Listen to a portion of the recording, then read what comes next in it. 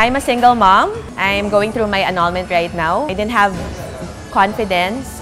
I was stress eating a lot. I was not very happy. I was depressed. I got so fat. I gained so much weight. I was having the time of my life. Busy sa office. I'd compensate with food. And so what I do is, eat when I was stressed. And it reached the point na I was 230 pounds.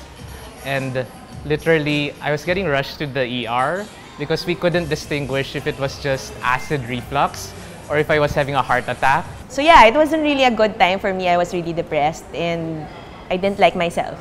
That's where I kind of got scared. Sayang everything we do in life. We work, we want to have fun with our family. And then I just got really scared na I just lose it all.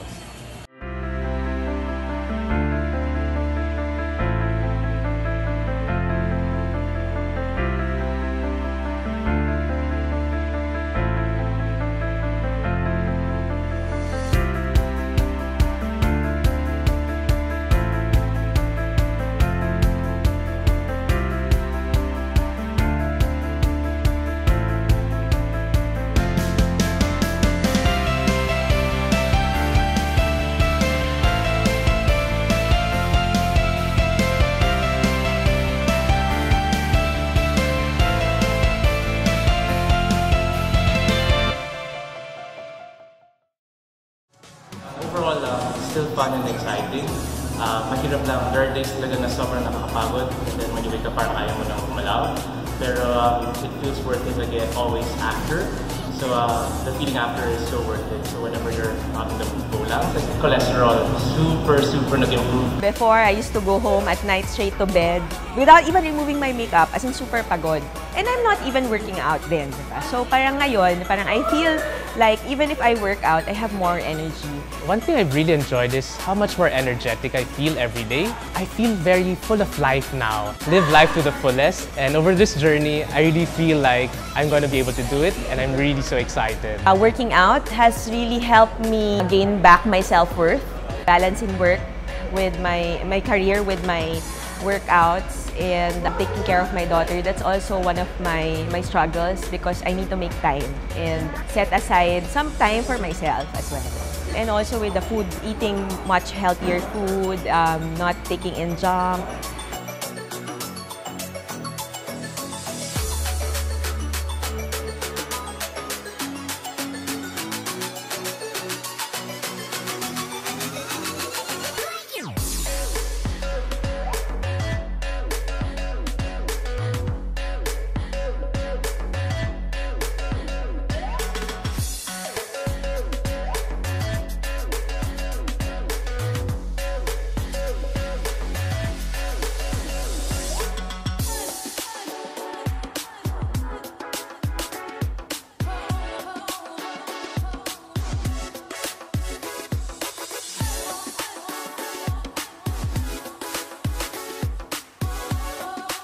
As long as you put your heart into it, you put in the time like in anything else you do, and you can achieve it. I feel a lot more complete and I feel really great about it. You have a better disposition also. I feel much comfortable.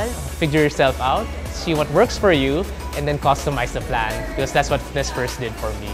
And this format journey has really taught me a lot in terms of pushing my limits and also knowing myself more in terms of what I'm capable to do.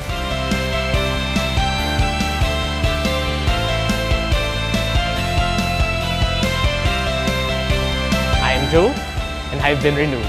I am Krysta, and I have been renewed.